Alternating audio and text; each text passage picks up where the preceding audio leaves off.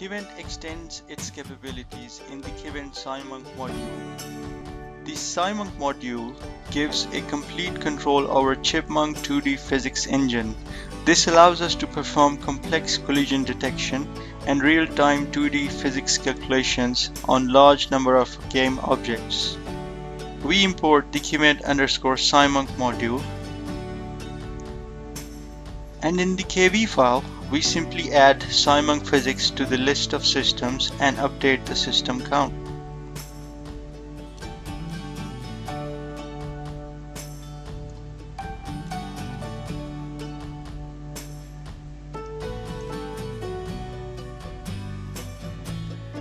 Moving back to main.py, we add the SciMonk_physics ID in the list of system IDs. Our first physics object is going to be a moon. The moon itself is 60 by 60 in size. The rest is glow, so we are concerned about the moon size. To create a physics object, we need to add a physics component to our object.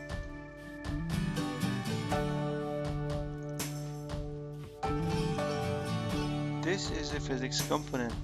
The physics component takes a dictionary as a parameter. This dictionary contains the physics properties of an object. It contains the main shape, the velocity, position, angle, angular velocity, velocity limit, angular velocity limit, mass of the object, and in the end, collision shapes.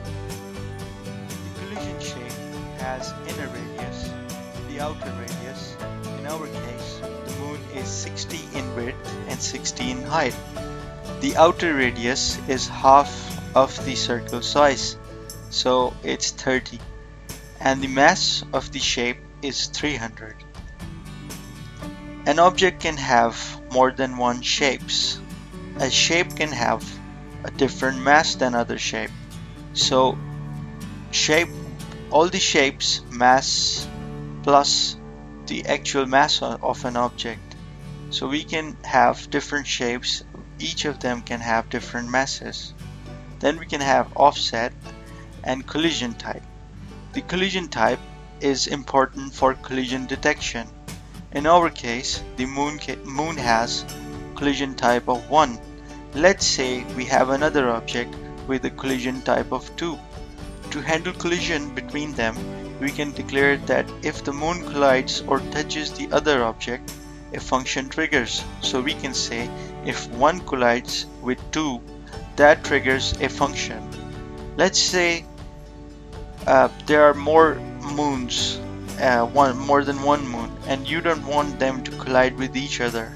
They can go through each other without any collision. So in that case we declare the group. The group is an integer. If we say all the moons belong to group 1, then they won't collide with each other, rather go through each other, and they will be transparent. The elasticity is the bounciness of an object, and the friction is how smooth the object is, and the shape type is circle.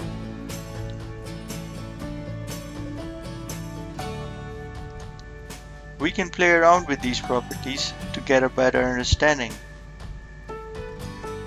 Let's see the output. Our physics object, the moon, is rendered as expected. It's not doing anything, so in the next videos we will interact with our physics object and apply force to it.